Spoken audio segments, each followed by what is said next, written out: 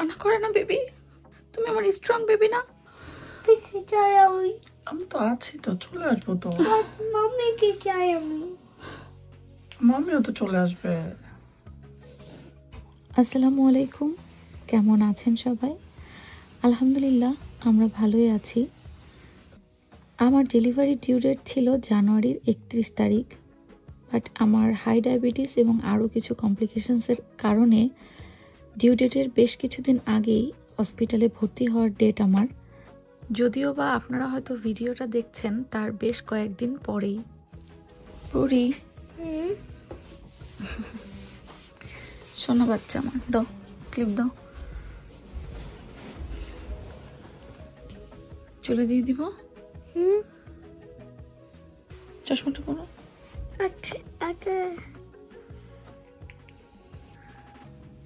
Hello মা। High মা। চলো।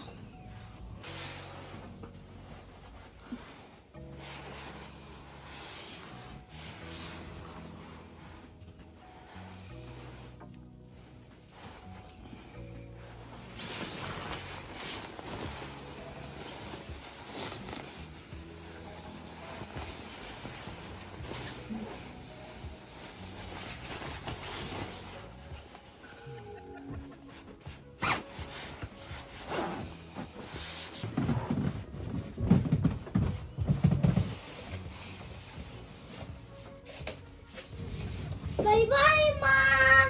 আল্লাহ হাফেজ মা, সি ইউ সুন ইনশাল্লাহ। You too. I miss you বাবা, Miss you. I will miss you. তুমি আজকে হসপিটালে যাবা? Maybe ইনশাল্লাহ। Okay. তুমি কিন্তু সবকিছু সুন্দর মতো করবা, ঠিক আছে? ঠিক আছে। বাবা যেটা যেটা বলবে সেটা সেটা, মাম্মি না আসা পর্যন্ত কোনো দুষ্টুমি না, ওকে? ওকে। আর দোয়া করবা যেন মাম্মি তাড়াতাড়ি ফিরে আসতে পারে বেবি নিয়ে ইনশাল্লাহ। ছোট্ট বেবি, ফেটে বেবি না আসতে হবে না। আচ্ছা বাবা, আল্লাহ হাফেজ, যাও স্কুলে যাও। তারপরে ফার্স্ট ডে আসবে। So I love it. আল্লাহ হাফেজ। See you on the evening. আল্লাহ হাফেজ মা।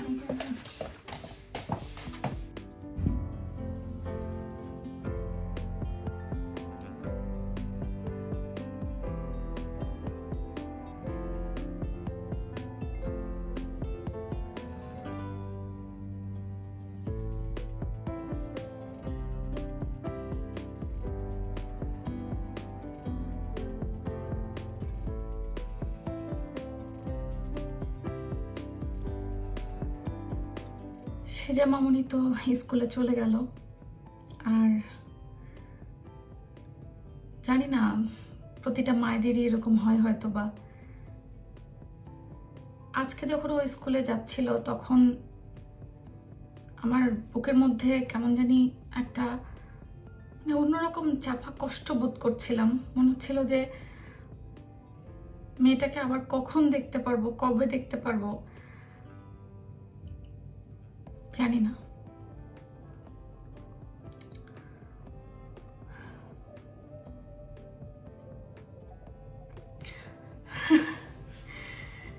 আমি আসলে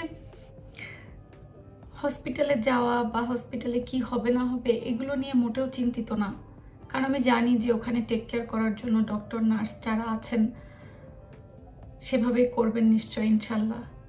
বাট আমার সব থেকে বেশি টেনশন কিন্তু আমার মেয়েকে নিয়ে।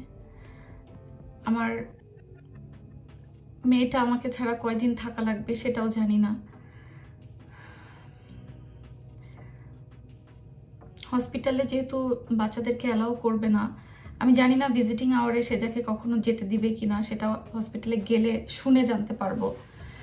বাট অ্যাটলিস্ট রাত তো ওকে থাকতে হবে আমাকে ছাড়াই।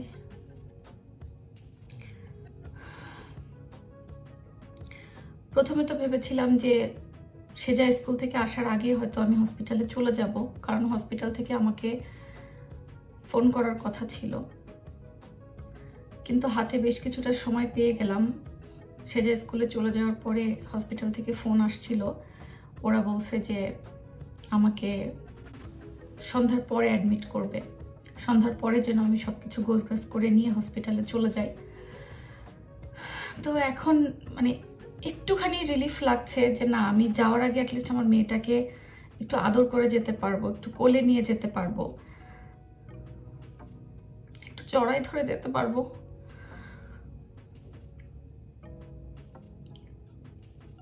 আমি জানি সবকিছু আল্লাহ ম্যানেজ করার মালিক, বাট নাহারাপুরা আছে, সিথিরা আছে, ওরা আমাকে সবসময় বলছে যে সে যা দেখভাল ওরা করবে ঠিক মতো, বাট মন তো মানছে না। হ্যাঁ, এটা আমার দ্বিতীয় সন্তানের মুখ দেখার সময়, প্রথম ডেলিভারির টাইমও না, প্রথম বাচ্চা হচ্ছে আমার সেটাও না, কিন্তু এই ফিলিংসটা কিন্তু আমার প্রথম। প্রবাস জীবনে আমার ডেলিভারির টাইমটা কিন্তু প্রথম। আমার কাছে সবকিছু বলতে পারেন নতুন, কারণ সেটা যখন হয়েছিল তখন বাংলাদেশে ছিলাম, এখন আমি প্রবাসে একা একা, বাবা মা নাই, আত্মীয় স্বজন নাই, এটা তো আমার কাছে প্রথম, এটা তো আমার কাছে নতুন। সেটা যখন হয়েছিল তখন তো আমার আরেক কোনো সন্তান ছিল না। সো সেটা আসছে, আমার প্রথম সন্তান আসছে, সেটাই ছিল। বাট এখন অলরেডি আমার একটা সন্তান আছে। সো সেই সন্তানকে কিভাবে কি হবে না হবে, ও কিভাবে একা থাকবে, এই সিচুয়েশনটা তো আমার কাছে নতুন। সো মা প্রথমবার হচ্ছে না আমি, ঠিক আছে, বাট যে সিচুয়েশন আমাকে এখন ফেস করতে হচ্ছে তার প্রতিটাই নতুন, কোনোটাই আমার আগের বারের মা হওয়ার সাথে মিল নাই। ইভেন আমি বলা যায় যে এখন সুস্থ মানুষ, হাঁটাচলা করে বেড়াচ্ছি। প্রেগন্যান্সিতে যেই পরিমাণ শারীরিক ক্লান্তি বা কিছু ছোটোখাটো দুর্বলতা থাকে সেগুলো রয়েছে, বাট তারপরেও যেহেতু আমার হাই ডায়াবেটিস এবং এর আগের মিসক্যারেজের কারণে কিছু কমপ্লিকেশনস রয়েছে, এই জন্য ডক্টররা আমাকে আমার ডিউ ডেটের 2 উইকস আগে হসপিটালে ভর্তি করে নিচ্ছে এবং তারা বলেছে তারা অবজারভেশনে রাখবে। কতদিন লাগতে পারে, 5-7 দিন লাগতে পারে, বা এর থেকে কমও লাগতে পারে, ক্ষেত্র বিশেষে এর থেকে বেশিও লাগতে পারে। সো কিছুই জানি না, বাট সেজার সময় কিন্তু যখন সেজা হয়েছিল তখন এই অভিজ্ঞতাগুলো আমার ছিল না, তখন ডিফারেন্ট ছিল।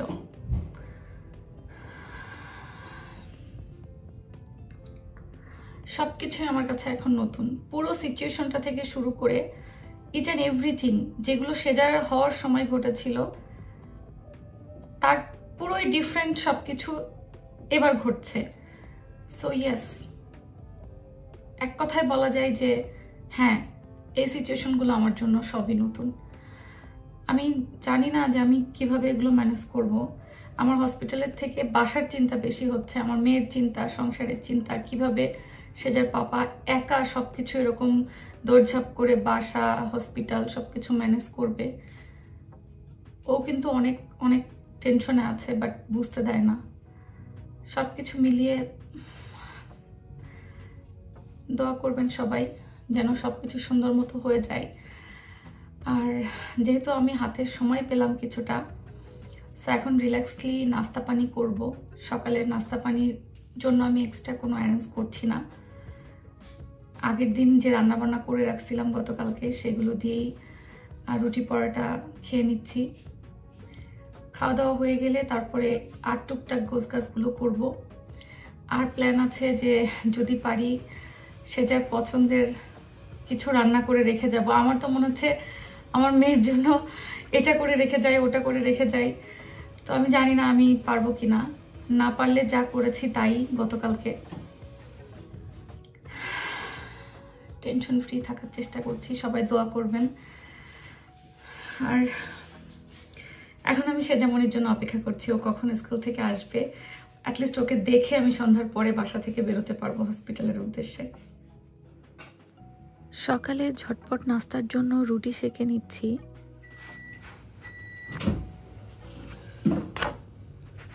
আর সাথে আগের দিনের রান্না করে রেখে যাওয়ার জন্য যে প্রিপারেশন নিয়েছিলাম চিকেন, সেটা একটু গরম করে নিচ্ছি। আজকে আর নাস্তার জন্য তেমন কোনো আয়োজন আলাদা করে করব না। এই যে এখানে আমার লাগেজ টাগেজ সব রেডি করে ফেলছি। আরও কয়েকদিন আগেই। তো এটা আমার হসপিটালের ম্যাটারনিটি লাগেজ। আর এখানে যে জিনিসগুলো দেখছেন, এই যে শক্স টক্স রাখছি, এগুলো হচ্ছে আমি আজকে শাওয়ার নিয়ে তারপরে রেডি হয়ে যাব, পরে যাব। কমফোর্টেবল কাপড়ের সব কিছু রাখার চেষ্টা করেছি, ইভেন আমার লাগেজেও তাই, যাতে আরাম পাওয়া যায়। আর এটা তো আমাদের বেবির ব্যাগ, এর মধ্যে আমাদের অনাগত সন্তানের সব জিনিসপত্র আছে। এই ভিডিওটা যতক্ষণে দিব ততক্ষণে হয়তোবা আল্লাহ চাইলে আমাদের সন্তান এই দুনিয়াতে চলেও আসবে। দোয়া রাখবেন সবাই। শেষ মুহূর্তের জাস্ট এখন আমি একটু রেস্ট করছি, টুকিটাকি গোছগাছ প্রিপারেশন যা নেওয়ার নিচ্ছি। আর বড় একটা হ্যান্ডব্যাগও নিচ্ছি, এর মধ্যে মোবাইল থেকে শুরু করে পাওয়ার ব্যাংক, চার্জার, ছোটোখাটো ওয়াইপস, টিস্যু এগুলো রাখবো। আর বাদ বাকি সব কিছু তো বড় লাগেজে থাকছে। তো সব কিছু রেডি থাকলো, এখন সেজা মামনি আসার অপেক্ষা। দেখি আমি এর মধ্যে শাওয়ার নিয়ে আমিও ড্রেস আপ করে রেডি হয়ে বসে থাকবো একবারে, যাতে কাজ আগাই। বুকের মধ্যে ধরফর ধরফর করতেছে। সেজা মামনিকে স্কুল থেকে আমি নিয়ে আসলাম আজকে। আমার মাটাকে কয়দিন দেখবো না। তোমার বাবা একটু কাজে গেছে বাইরে, মা চলো। শোনো শোনো, আমার কথা শোনো। উইল ইউ মিস মামি? মামিকে মিস করবা? এই সেজা, এই বুড়ি।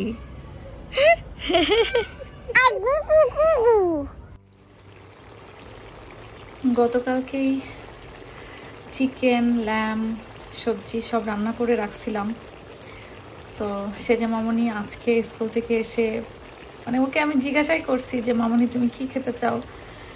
আসলে মেয়ের জন্য অনেক মানে মনের মধ্যে খারাপ লাগছে। তো বলতেছে মা আমি ইলিশ খেতে চাই। তো ও ছোট মানুষ, ও তো আর অত কিছু বুঝে না। তো আমি এই জন্য ওর জন্য জাস্ট অল্প 2-3 পিস ইলিশ একটু টমেটো দিয়ে ভুনা করে রেখে যাচ্ছি। আর ওর প্রিয় চিকেন দিয়ে আলু দিয়ে রান্না তো বেশি করে রেখেই গেছি। সব রান্না বান্নাই কিন্তু আমি গতদিন সেরে রেখেছিলাম। আর এখানে কিছু পাস্তা ছোট ছোট বোলে রেডি করে রেখে গেলাম, যাতে ওরা বেক করে খেয়ে নিতে পারে। আর এই যে বক্সে বক্সে করে সব রান্নাগুলো করে রাখা থাকছে। আজকে আপনাদের সাথে আর একটা জিনিস শেয়ার করব। এই যে জায়নামাজটা দেখছেন, এটা আমার শ্বশুর আব্বুর। আমার শ্বশুর আব্বু কিন্তু আর বেঁচে নেই, তবে এই জায়নামাজটা আমাদের কাছে তার স্মৃতি হিসাবে রয়ে গেছে। আমি বা সুজন যখন নামাজ পড়ি, আমার শ্বশুর আব্বুর এই জায়নামাজটাতেই পড়ি। যদিও এই জায়নামাজটা অনেক পুরাতন, বাট তারপরেও সেই মানুষটার একটা স্মৃতি। সেজা যখন হয়েছিল তখন আব্বু বেঁচে ছিলেন, বাট এবার আর আব্বু নেই, তবে আব্বুর স্মৃতিটা রয়েছে। আমার দাদু যখন বেঁচে ছিলেন তখন সবসময় আমি কোনো ভালো কাজে বের হলে 2 রাকাত নফল নামাজ পড়তেন। তো আজকে সেটা আমার নিজেকেই করতে হচ্ছে। দাদুর কথা অনেক বেশি মনে পড়ছে। আর এটা হচ্ছে জমজমের পানি। জমজমের পানিটা আমাকে নাহারাপু দিল হসপিটালে যাওয়ার আগে। এখন নাহারাপু, পলাশ ভাইয়া আর নাহারাপুর আম্মু আন্টি আসছে আমাকে দোয়া দিতে। তো আপু বলছে হসপিটালে এই পানিটা নিয়ে যেতে, সাথে করে টাইম টু টাইম একটু করে খেতে। তো এই পানির বোতলটা আমি সাথে করে নিয়ে যাব। এখন তো হসপিটালে বের হওয়ার পালা। মা, হ্যাঁ তুমি হ্যাপি? আমি হ্যাপি, বাট তোমাকে চাই। আমাকে চাও? হ্যাঁ তোমাকে বাট আমি স্টিল চাই বেবিটা বোন হতে, বেবিকে দেখতে। তাই শোনো, আমার কথা শোনো মা। মাম্মি তোমাকে বাসায় রেখে যাচ্ছে, অনেক স্মৃতি থাকবে, নাহারান্টিরা থাকবে, তুমি নাইসলি সবার সাথে থাকবা। ওকে? ওকে। কোনো দুষ্টুমি হবে না, খাওয়ার সময় খাওয়া, ঘুমানোর সময় ঘুমানো, স্কুলে যাওয়ার সময় স্কুল। আর ডে তোমার চিন্তা করতে হবে না, তোমাকে সকালে স্কুলে কেউ একজন ড্রপ করে দিবে। আবার যে ফ্রি থাকবে বাবা, এখন আমি সেটা বলতে পারছি না। পাপা, মেবি ওর পাপা, মেবি সিথি, মেবি অন্য কেউ, সেটা ম্যানেজ করা যাবে, তোমার টেনশন করার দরকার নাই, ঠিক আছে? but I can't go by myself. তোমার একা একা যেতে হবে না বাবা। তুমি always remember mummy papa loves U A lot, okay? And mummy তোমার জন্য ইনশাল্লাহ একটা নিউ বেবি নিয়ে আসবে আল্লাহ দিলে, ওকে মা? ঠিক আছে? পেটটা অপারেশন করবে, আমি বেবির জন্য এক্সাইটেড। তাই হ্যাঁ তো মাম্মিকে মিস করবা? হ্যাঁ, ছোট্ট বেবিকে। তাই হ্যাঁ, মাম্মিকে মিস করবা, কিন্তু তোমার বেবি চাই, তাই তো? আর মাম্মিকে অলসো চাই। মাম্মিও তোমাকে অনেক মিস করবে বাবা। Always remember mummy papa loves you so much, What okay? the day today is? Baby, mommy is going to hospital. Just a little bit day to at home without mommy. Then baby will come home. ইনশাল্লাহ। Then I will hug baby and play with her. That's it. Our baby. ইনশাল্লাহ mummy খুব সুন চলে আসবে মা। আর যদি আমি miss করি। আমিও তোমাকে মিস করি বাবা। যদি ডক্টর তোমাকে ভিজিটে অ্যালাউ করে, আমরা ডক্টরকে আস্ক করব, তাহলে তুমি অল্প সময়ের জন্য মাম্মিকে ভিজিটে যেতে পারবা, ওকে? তো বাসার থেকে যেতে পারবো হসপিটালে। মেবি ডক্টরকে পারমিশন আছে কিনা শুনবো, দেন। বাট ইফ অ্যালাউ করে তাহলে বাসার থেকে হসপিটালে যাব, রুমে যাব, ওয়ার্ড রুম ওয়ার্ড, তারপরে আমি বেবি ফেস দেখতে পারবো। কিরকম বেবি ফেসটা, কিরকম বেবি ফেস, লাভ ইউ বাচ্চা। কিরকম বেবি ফেস। বাবা মাম্মির সাথে থাকবে, তারপরে ইনশাল্লাহ আমরা একটা ছোট্ট বেবি নিয়ে আসবো, ওকে? তোমাকে চাই আমি। Don't Cry baby, don't Cry. মা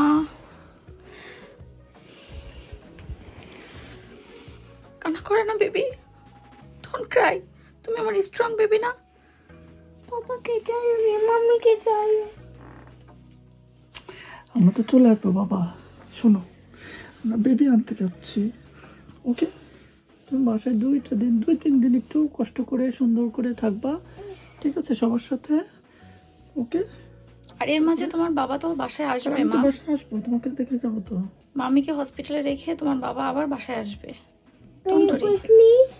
হ্যাঁ, আর ডক্টর আলা করলে তোমাকেও নিয়ে যাবো, ওকে? তুমি নিয়ে যেতে পারবা? হ্যাঁ গাড়িতে পারবো, করে, নিয়ে যাবো, ওকে? ওকে, ডান। গাড়িতে করে আমাকে নিয়ে যাবা? ওরে আমার বাচ্চাটা, লাভ ইউ বাবা।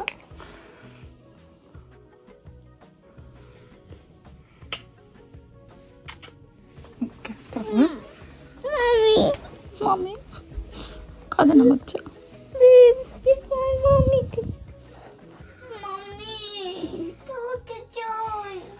কাঁদে না বাচ্চা, তুমি কাঁদলে মাম্মিও কাঁদবে।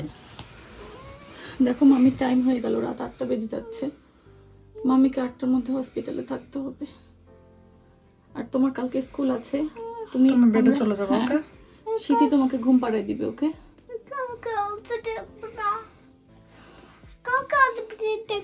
কালকে তোমার বাবা আসবে, মাম্মি হয়তো আসতে পারবে না, বাট তোমার বাবা আসবে হসপিটাল থেকে। ওরে আমার সোনা বাচ্চা, চাই আমি। লাভ ইউ বাচ্চা। তুমি এখন বেডে চলে যাবা, ঠিক আছে? রাত হয়ে গেছে অনেক।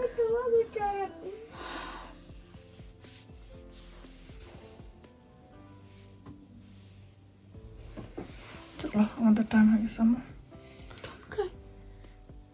Don't cry. Hey, don't cry.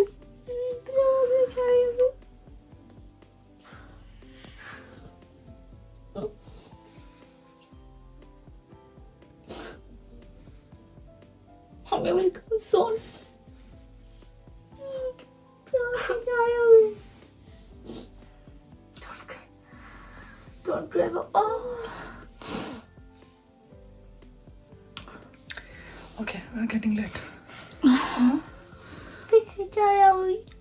আছি তো, চলে আসবো তো।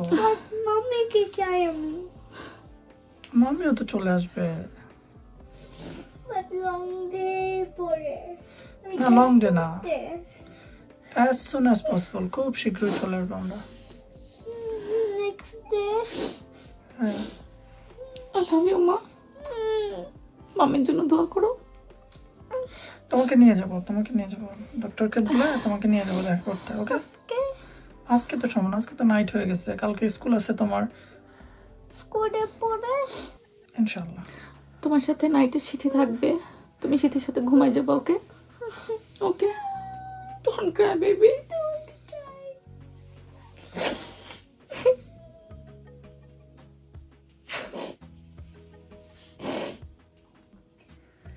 আচ্ছা, চলো চলো চলো চলো চলো মা, লেট হয়ে যাচ্ছে না, চলো। কাঁদে না।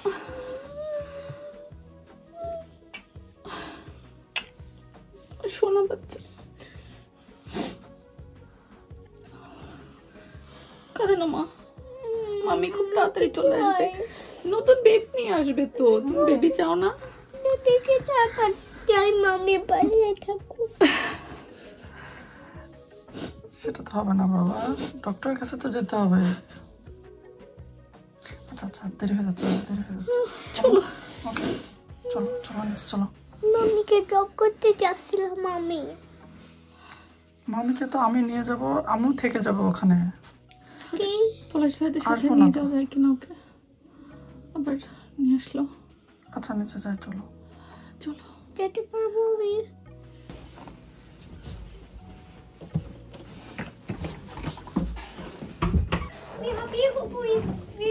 যেতে চাই আমি আজকে।